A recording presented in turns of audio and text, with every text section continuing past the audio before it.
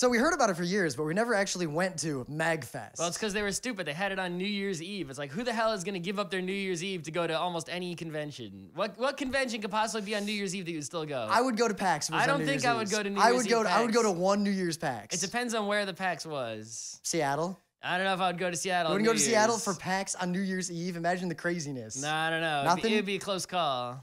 So Magfest we ignored every year just because, well, before I didn't even know it existed. Like I vaguely heard, oh, there's something called Magfest. I knew there was a convention called Magfest. I knew it had, it was a gaming con. It was mostly video game oriented, and then it also had the video game music. But I didn't, it wasn't large in my brain. It was just a convention I knew existed. Sort of like, there's like 100 conventions I know they exist. Yeah, I think when it really came to light was the whole, they had John St. John in their ad. Well, that was 1 or 2 years ago, right? They had John St. John in the ad. They made that awesome YouTube video to promote it. And I was like, oh, Magfest. Well, and what it was is that it wasn't that I thought the convention was somehow better. It's that that ad let me know that the people at that convention running it were very culturally similar to us. They were our people. What really got me, though, was when it was explained to me that there's an official yell of Magfest, the Colossus. Well, that was only apparently invented What? last year. That was only invented last year. Yeah, but we heard about it last year, and suddenly you were like, that seemed like the kind of thing that we would dig. Yeah. And that was correct. It definitely, it became very apparent in the past year or two that Magfest was our style. So this year, they actually came to us and said, hey, you guys want to come to Magfest, be guests, do a panel, do your usual thing, the stuff you do at all the other cons? And we said yes, because it wasn't on New Year's. Yeah, I mean, if it was on New Year's again, I would have said no, but we said yes. Now, many of you might be new listeners. You're trying to check out, like, all right, we're doing this review of Magfest. I was at Magfest. I want to see what you have to say. We're very harsh on conventions. We often complain about all the things that go wrong with them because a lot of conventions do things very badly. Because that's the only interesting thing to talk about a lot of the time is what went wrong. Now, if you talk about what went right, it's like, well, this was fun. And this is fun. Of course, and this is it's fun. a new con. I mean, how many Otakons did we cover? How many times can you say the artist alley is this big and there's this many people in it? So what we're going to do is start with all the bad parts of Magfest, get all the complaining out of the way, so we can talk about the good stuff, because there was some bad. There was quite a bit of bad. In fact, there was a portent. It was indeed a quite smelly portent. We're excited. We don't know about the culture of this con. We're ready to go. We get on the Bolt bus from Manhattan. I had good high expectations for Magfest. Way higher than like Zenkai Con the first time we went. I knew it was small. I knew it relatively. It was only a few thousand people, which it was. I knew it was 4 days, and we were going, in the afternoon on the Thursday. So we're going to get a lot out of it. And I knew that it was culturally similar to us. So I was like, all right, this is gonna be good. Also, a hotel con. Very rarely. 24/7. Back before we did GeekNights or anything, we would go to a lot of hotel cons where 24/7 gaming, they're kind of small, everything's crazy. And now we only go to like PAXs and Otakons, all the really big ones. So it was interesting to go back to a hotel style con, being this much older and weirder and, doing panels and everything. Yep. So we get on the Volt bus and there's immediately BO. Yep. Like wicked gamer BO. Now, there was no way to 100% know who had this BO. It was probably that guy sitting right behind us. It was probably that guy sitting right behind us, and I think it was a case of no hair washing. That is what it seemed like. He was wearing the kind of brown, like, gamer shirt with a gamer thing on it. He was definitely going to Magfest. That had probably been worn a couple of times previously. Because he asked us at the end of the bus ride, hey, you guys going to Magfest? You want to, ride over there together or whatever? Because he was taking the metro, I think, to get over there. The bus was like half Magfest people. We took an expensive, not yellow cab to get over basically there. You out there, if you're watching this, you probably know who you are. We're sorry, but you had some mad BO. So when you said, hey, you want to share a cab? I said, yeah, we'll see. We booked out of that terminal. We didn't know for sure that was the BO guy, but I was pretty sure. That was if I had to bet on which guy on the bus had the BO, that's the guy I would have bet all my money on. So Magfest Number 2 was the old lady who was sitting in front of me who didn't move. She could have had a BO. She could have been dead. No, she wasn't dead. Though Magfest overall had a BO problem. We cannot pretend that was not there. Ring, ring, ring, ring, ring. BO problem? Do I have a BO problem? I mean, we got back to Manhattan, and I remember stepping off the bus, and it was a breath of fresh air. Jesus, Magfest. Take a goddamn shower. Yeah, and I even saw some Magfest staff who would wear the same shirt on one day, and then I saw them the next day, and they had the same shirt. Yeah, not setting a good example. Now, if you wear the same shirt more than 2 days in a row, that's hobo territory. That is indeed hobo territory. Now, I understand cons, like a lot of con staff only have one staff shirt. You got to fix that. I saw staff wearing non-staff shirts multiple days in a row. I did wear my kilt 3 days, but you can go a long time with pants. That's different. And non-bifurcated male garments. Yes. Can't do that so much with a t-shirt. No, not at all. I don't know what to do about the VO problem. I think it's because it was a 24/7 con and because the hotel sold out. There were like 7 or 8 people in every room. Yeah. And I don't think people were taking showers. No, I think that also the elevator problem. This wasn't a problem for us or see, we were in a hotel that was across. It was just like one street away from the actual hotel. It was Too far to walk in the cold. It was the official overflow hotel, but they had a shuttle bus, which is basically a big van, take us over there every half hour back and forth. And it actually, I was expecting to lose a lot of time with that shuttle bus. Yeah, we really, like that, going into this, we're like, that's probably going to ruin our con. And we have nothing to complain about the shuttle bus totally worked. What was not good is that the main hotel was actually 2 hotels. It was a big, tall tower style, and it was also a separate retreat style. So there were 2 hotels in the main hotel that were connected physically to Magfest. The big, the wide out retreat one was totally cool. That's where our friends were staying. And they could just go to their room anytime. And if I had to go back and it was in the same location, I would want to be in that retreat hotel. Yep, definitely.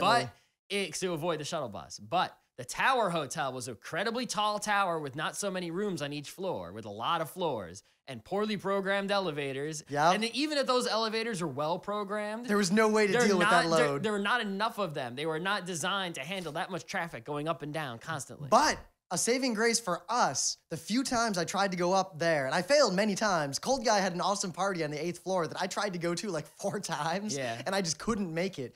No one there knew about the go down to go up or go up to go down trick. Oh. Like no one was doing that. Our bag of tricks, and this has got a running theme with us Tragedy at Magfest. in the Commons. Our bag of tricks was brand new here. Like Otakon, all those big cons, everyone's figured that stuff out by now. Magfest, no one there really goes to other cons. Most of the people we talked to were like, this is not like this is my first Magfest. They were like, this is the first convention I have ever been to. I'd like someday to go to PAX. Yeah, I didn't do a survey, obviously, but of the people I talked to, right, the vast majority of the people either had never been to another convention or had never been to a convention before ever. And there were a few people, obviously, who were big convention goers like us, but most of the people I talked to were not convention type people.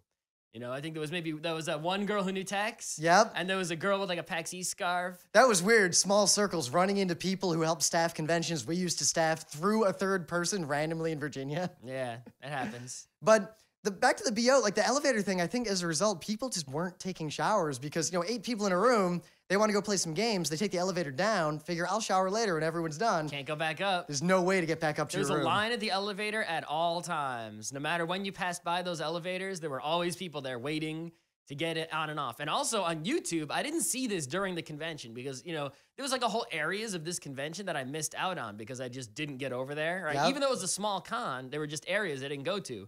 And part of that experience I saw on YouTube was the elevator party, right? Apparently, if you go on YouTube and search for Magfest elevator party, there were people who got a boombox, got in those elevators, and were just like elevate, and you could hear the elevator party coming up in the elevator, right? The trouble with that though, that's not helping, guys. No, but it was a cultural thing at the con that we missed out on. Well, remember back at RIT, the elevator party when I was a freshman, just that one day randomly, all the elevators had a party in them. Yeah, that was good. I miss stuff like that. I like that. But we got to do something about the BO because it's not like PAX. Like every con, there's that one guy with BO. Like he walks through the room and everyone's like, oh my God, that guy. Or, small gaming cons, there's like the cluster of the fat Warhammer guys with their BO. And when that happens, right, if there's a Warhammer room with BO or if there's a DDR machine with BO, just don't go near it. Yeah, or go over there once, you'll be like, that's my DDR, and then just get away. Wait, you just keep your eye on it, wait for it to clear out at a quiet moment, because a 24-hour con, it's going to be cleared out at some point. Go over there and do it while it's cleared out and get out. And a lot of cons, like on Sunday, will have the BO because people just don't shower, they just want to travel, and you expect that. But this was like constant and everywhere, like low level, no matter where you went. No matter where you went, there was a tiny bit of BO everywhere, except in a few places like the hotel restaurant. And, or outside, right? Where there was smoking by the entrance. The first time I walked outside, it was like, whoa. Like suddenly I realized that I had become accustomed to BO. Of course, and then there were obviously, every few minutes or so, if you were walking around or, there would be a person with really bad BO. There'd be a peak. Like there was a constant low level and peaks. So the average was pretty high. So it's sort of like a bad guy in a video game who leaves like smoke behind him. And there were a few of them and they were traveling around and eventually there was smoke everywhere. And since it's 4 days, forget it. And you might think we're being harsh complaining about BO at a con. No, you don't understand. This was bad. All right, so I had to wash everything. So we talked a lot about BO. Spent a lot of time on it. So there's only one other thing that went wrong with Magfest. Big thing that went wrong. Yeah. Magfest 9 had the worst registration I have ever seen in a decade of going to conventions. I know, we have ripped other conventions for their bad reg lines. Oh my God. We ripped Anime Boston. I had to wait in line for 2 hours. How bad was that? We ripped Otakon for not mailing the badges. Otakon still doesn't mail the badges. Those rippings were deserved rippings. However, those rippings pale in comparison to the ripping that Magfest needs. You might think, like, Anime Boston, the year before we went, was like famous for its bad reg line. Like, it was just a disaster. Right? Even there was a Katsucon that we did not attend that apparently the badges did not show up until like Friday night or Saturday. Or even not as bad. Penguicon back in the day, the badges didn't show up until late Friday night. Penguicon wasn't a bad reg. Well, you walked up to the coat check and it took a minute and you got a badge. Once they had the badges to sell. Yeah. Thing is, they didn't check the badges until they could sell them, so they fixed it. Yeah. Magfest had not only a badge disaster, absolute disaster, no staff did anything about it at all. Yeah, they didn't even try to fix this problem whatsoever, right? Basically, what they had is they had a little booth that was the same booth they were selling the merch at. And it had maybe 3 or 4 laptops at it, to which what they would do is you would go up, they would look for you in the database, because it was sold out, it was all pre-reg. Then they would find your badge with your number on it. Like 4197. Here you are. Here is your number, 4197. And they'd make you sign this waiver. I was watching their computers, and the computers are very slow. Very shitty software, whatever they were using. They were also checking every single convention attendee's ID to see how old they were and giving wristbands depending on your age. Yeah. All these factors meant about 5 minutes per person.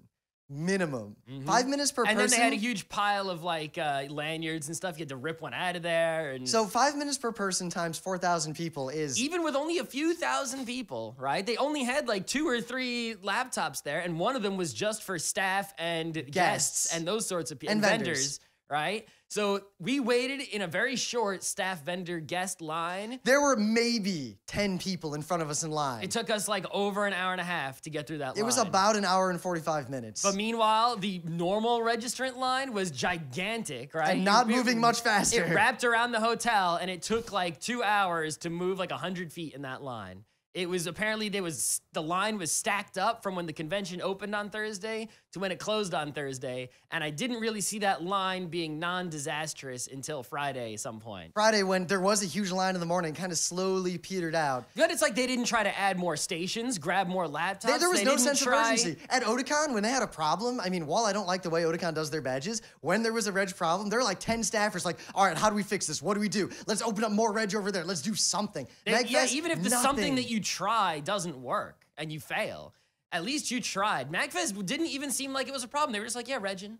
We're regging. We got 3 reg things. We're going. Yeah. It was like they didn't even think there was something wrong with that. Hello, that was disastrous. If I had to wait in that line, I might have just left and not. If I showed up on Thursday, I would have charged back my credit card. I would have charged back my credit card and just left. I wouldn't have left. I would have, because they didn't check badges anywhere except the video game room and the concerts. That's true. I would have gone to Magfest anyway, and there were some people who were at Magfest, quite a few of them without badges, and because they didn't go to concerts or they didn't go to the main video game console room, they didn't have a problem. They just went without a badge. I mean, I would not have. I would not have dealt with it had I been an attendee. But even as a guest, I had to wait an hour and 40 minutes to get 10 spaces through a line. And then they didn't even have us in their computer. So we do a lot of conventions, and cons often screw stuff up. Like, we'll get to like... I saw it coming a mile away, though. Yeah, but like one Kineticon we went to way back, like they didn't have our schedule for us or tell us what panels we were doing. So we literally like get there, get our badges, get a con book, open it up, find names of panels that we're pretty sure we submitted,